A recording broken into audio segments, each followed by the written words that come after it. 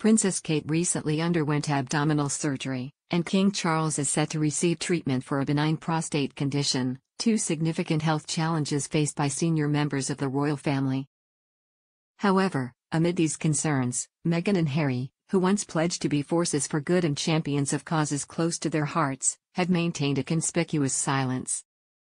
While Prince Kate and King Charles grapple with health issues, Meghan and Harry were spotted at a movie premiere in Jamaica, seemingly more focused on preserving their celebrity status than showing concern for the well-being of their fellow royals. Royal commentator Lady Colin Campbell expressed her dismay, stating that the situation stinks to high heaven, and she couldn't be more accurate. Meghan and Harry, known for never shying away from the spotlight, now find themselves tight-lipped when it comes to addressing the health issues of their relatives. Lady Colin Campbell points out that a simple public declaration would have sufficed, a gesture that would have shown empathy and solidarity. However, Meghan and Harry appear adept at exploiting situations without extending the basic courtesy of acknowledging concerns surrounding their family members' health. Although Meghan Markle took advantage of Catherine's hospital stay to steal the spotlight, she was not treated like a VIP on the red carpet. In previous premiere events, Princess Catherine and Prince William both sat in the first VIP row. However, Meghan was pushed back to the 8th row.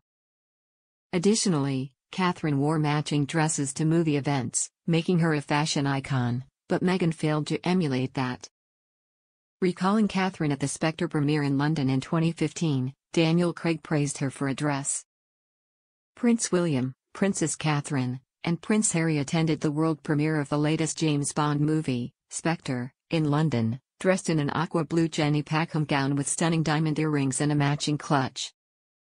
The Duchess of Cambridge was the picture of Hollywood glam when she walked next to her husband down the carpet, with Prince Harry following close behind in a classic black tuxedo. After chatting with director Sam Mendes and some of the film's producers for a few moments before showtime, Bond actor Daniel Craig expressed his gratitude at the support around him and spoke highly of Princess Catherine, saying she was stunning. The premiere, attended by William and Catherine, was a huge charity affair and black tie event. It was a gala.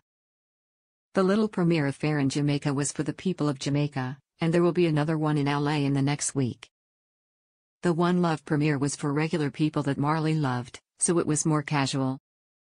Lady Colin Campbell believes that Meghan and Harry were not invited to the Jamaican event due to the seating, as it wasn't an event commensurate with Meghan being overdressed. One doesn't sit away from the family, the stars of the film, the Prime Minister, and of course, the Paramount CEO if they are important. The look on Harry's face said it all. He knew they weren't supposed to be there. The seating arrangement indicates they were not welcome, and no one wanted to be near them. Photo ops are all quite awkward, and the Prime Minister's wife's expression speaks volumes. The CEO of Paramount is not happy, as his wife holds her very frigid stance and walks off from the photo. Meghan and Harry walked into the shot, but it sure looks like they weren't supposed to be there.